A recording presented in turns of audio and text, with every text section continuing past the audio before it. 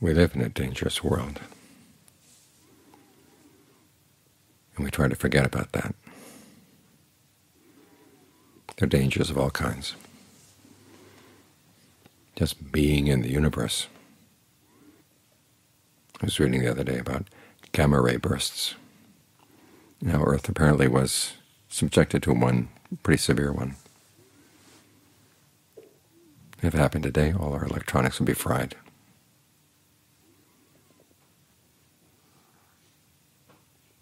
And if it came from some stars that were nearby, Earth would be fried. And there are asteroids, all kinds of stuff. So just being on Earth, we're in a dangerous place. Living in human society is even more dangerous. The things that people can do to us to harm us physically, that's one thing.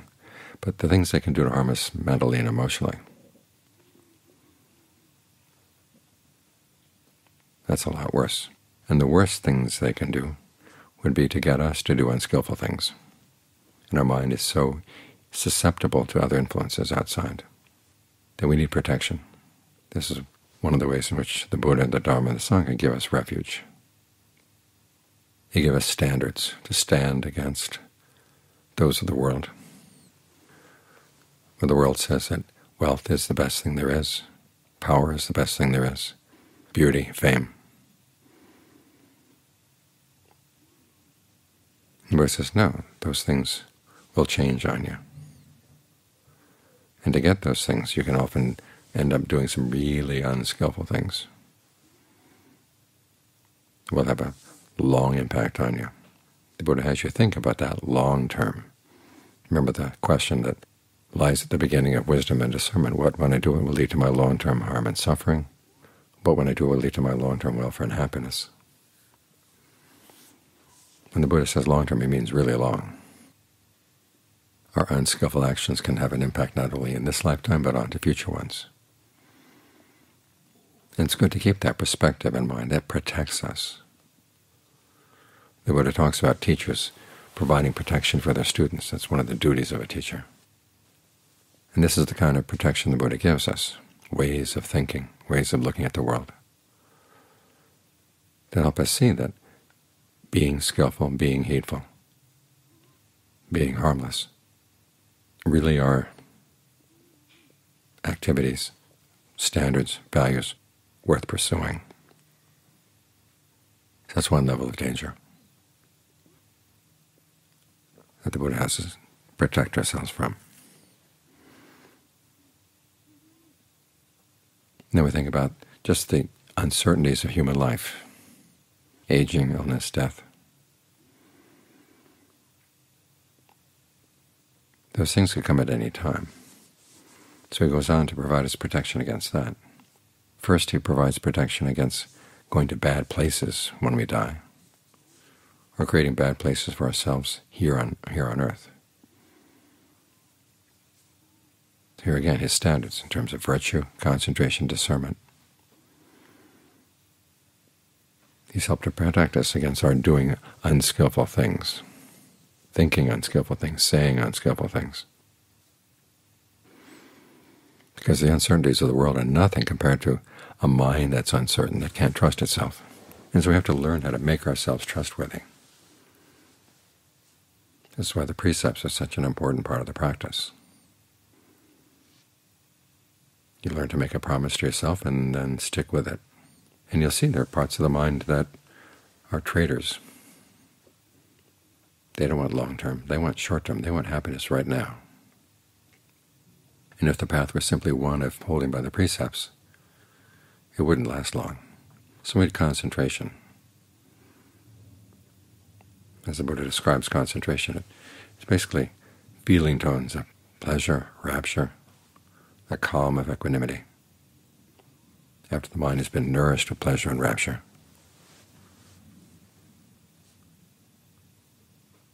It's a way of feeding us, feeding the mind. So it's not so hungry for quick fixes. That way it can learn to trust itself more.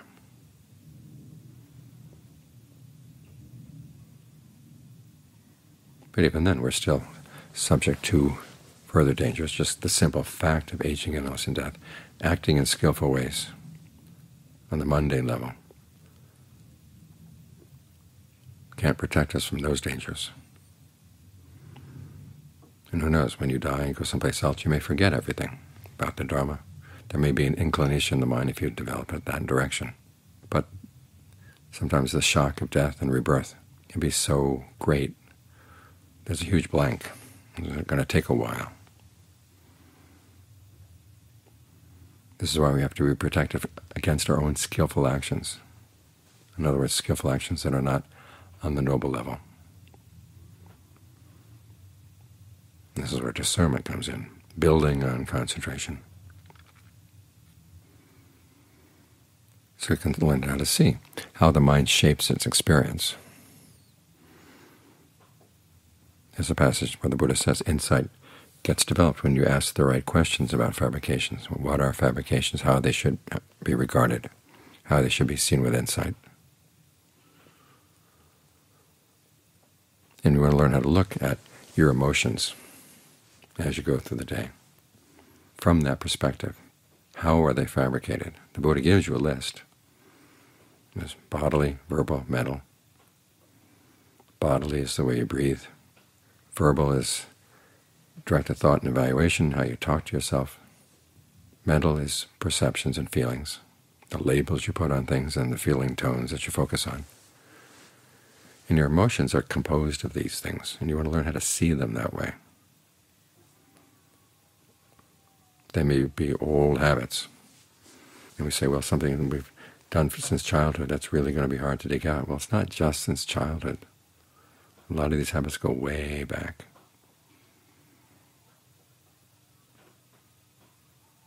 There's a belief among John Lee's students that he was King Ashoka reborn. When I learned that, I was able to obtain a biography of Ashoka that had some of Ashoka's edicts translated in the back. So I translated them into Thai, read one of them to John Phuong, where Ashoka is talking to his government workers and saying, if you want to please me by how quickly you know what I want, you should know what I want before I do. Then John Phuong's comment was, 2,000 years it didn't change.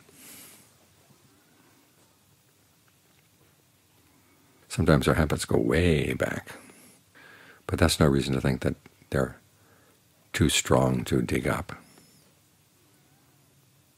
too strong to change. And John Suat has a nice image. He says, you go into a cave. Imagine the caves of Lascaux, that for thousands of years had remained closed. And somebody goes in with a light. And the darkness in the cave can't say, well, we've been dark all this long, you have no right to chase us away. Once the light comes in, the darkness has to go. So you want to bring some light to your emotions. This is how you can undo those habits. Even the skillful habits are composed of these things. But first you want to get good at undoing your unskillful emotions, because these are the things that make you untrustworthy. Talk about the world being uncertain. If you can't trust yourself to always do the skillful thing, always do the thing right in line with the precepts, you're really in a precarious place, much more precarious than the earth, subject to gamma ray bursts. Your mind has defilement bursts, and they're happening all the time. And they fry your goodness. So you have to learn how to take them apart. To what extent does the way you breathe around them aggravate them? To what extent does the way you talk to yourself around them aggravate them? And one of the number one things you've got to learn is the voice in the mind that says, well, this is old, this is deeply entrenched, I can't deal with it, I can't fight it. That's the defilement's first line of defense.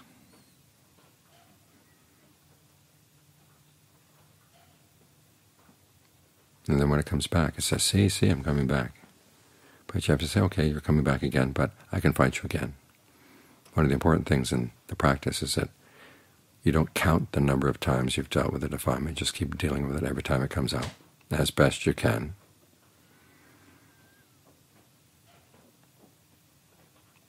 And finally be able to have an insight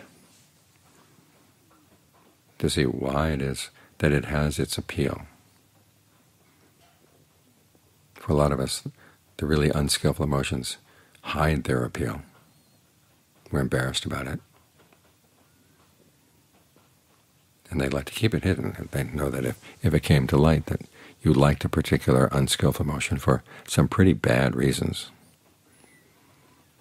but they were compelling, they had their allure, you'd be embarrassed, and the defilement would be weakened. So the defilement tries to keep these things hidden. And here we're not here to play along with them. We're here to figure out, well, why do they have that power? Why do we play along?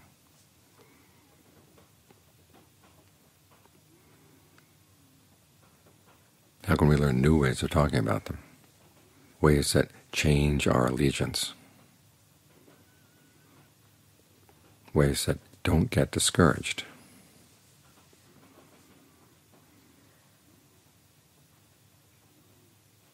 And of course, there are the perceptions we have around them. Say there's anger, ill will. We have to look at the perceptions we have about the object of our anger and ill will. We have to look at the perceptions we have about the anger and ill will itself. You may tell yourself, I don't have any ill will. Well, dig around a little bit. Or with anger, all too often we say, well, our anger is justified. And you can give all kinds of reasons for why the people or the institutions that you're angry about really are bad. But you have to realize, okay, the fact that they're bad may be true, but the fact of your anger is something optional. If you want to deal with a problem, you can't deal with it through anger. This is another misperception we have. We think that's because of our anger that we have the motivation to deal with problems. But if you're going to deal with them effectively, you can't do it with anger.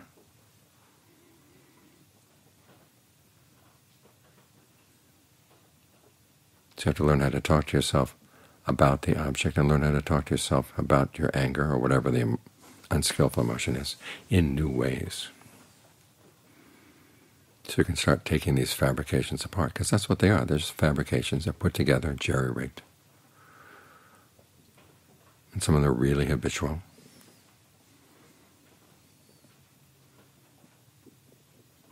But again, just because they're habit doesn't mean that they need to maintain their power.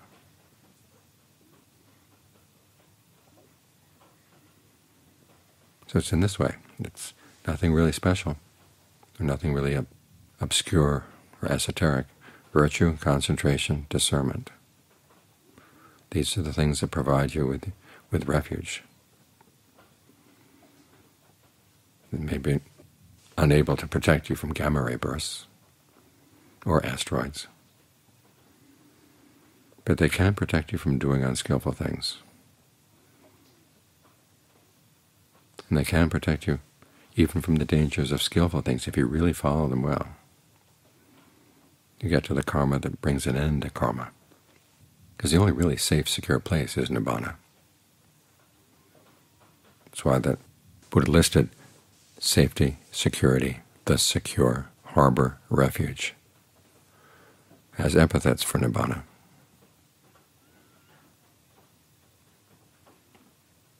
Because that's when you're going to be safe in all dimensions, in all ways. Up until then, you have to accept the fact that you're living in an uncertain world. But your real danger is the fact that you're uncertain inside. Now, the world will always be uncertain.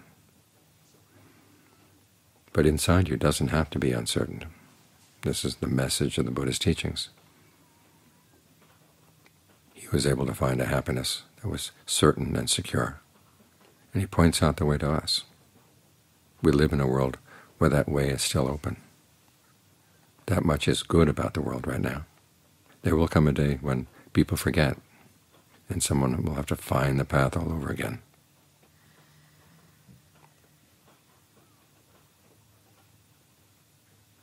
So take advantage of the fact that the world does offer this right now.